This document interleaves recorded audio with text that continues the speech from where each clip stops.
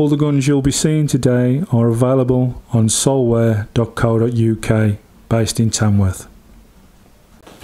Hello there ladies and gentlemen, you join us today and we're doing another one of our unboxing videos. As you can probably see today, it's a Kral, and it's the Kral Puncher Maxi. Now, not even had a look at this gun yet, not even took it out. Straight away I've noticed as I open the box there's the readings from the gun, which has been doing around the 560 feet per second kind of thing, so I'd say that's probably around the 11 foot-pounds mark. I think you get the Kral handbook, and what else do we get in here? Right then, we've got a single shot tray, a filler probe and some rubbers in there. Oh, they're all pushed in. That might be a bugger to get out. No, you can push it from the other way. 2 Kral magazines. I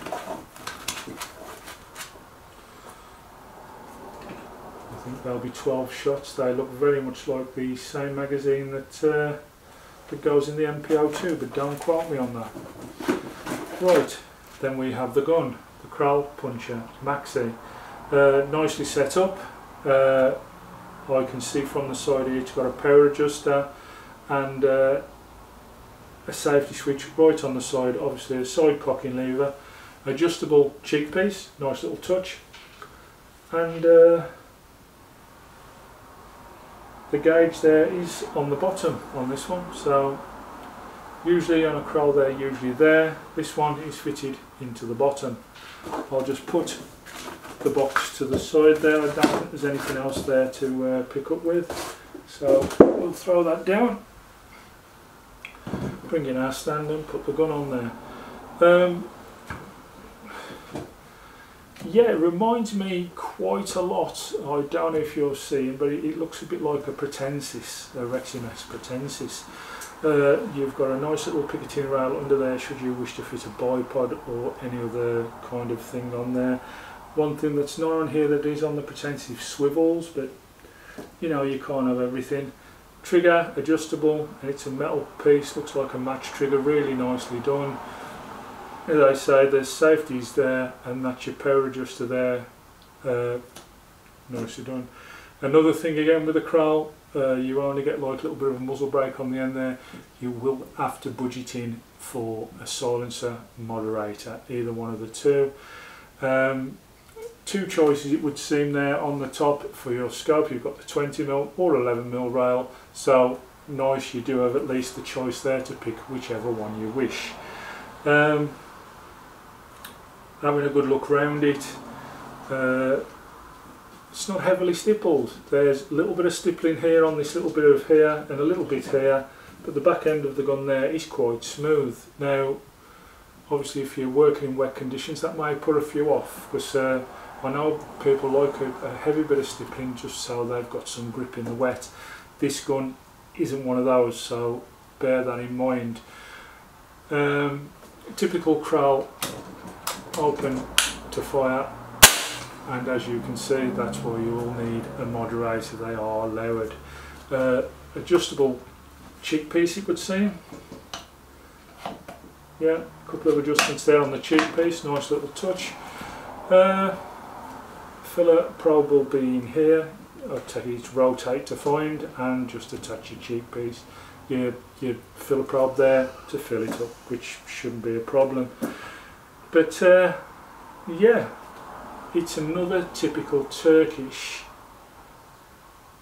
gun. I find the Reximexes and the Kral never really have much difference in how they come out and look, but they are reasonably good guns. I have more, should I say, I've had more joy with the Reximexes than the Krals, but I've never came to Kral out because the MPO2 I've got now works absolutely perfect, and it's always there. It's a trustworthy gun, so I'm hoping this one treats me exactly the same. Large tube there on the filler, so I'm taking it this can do a fair few amount of shots. I've not looked into it yet what it can do, but I'm guessing at least 120 with the size of that tank. It is rather large, as you can tell. Obviously it's just left now for me to get this set up, get a scope set up on it and get it ready to fire. It'll have to go through a cleaning process. As you know, every gun that I have goes through the cleaning process before it gets used, so obviously that's all to be done. But yeah, I'm really looking forward again to getting this out there and getting it up and working, getting it usable, shall we say.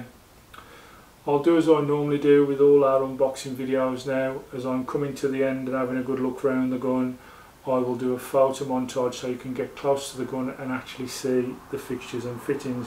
One thing that I have not noticed, oh of course we did, it's on that side, isn't it? I was just going to say I didn't notice where the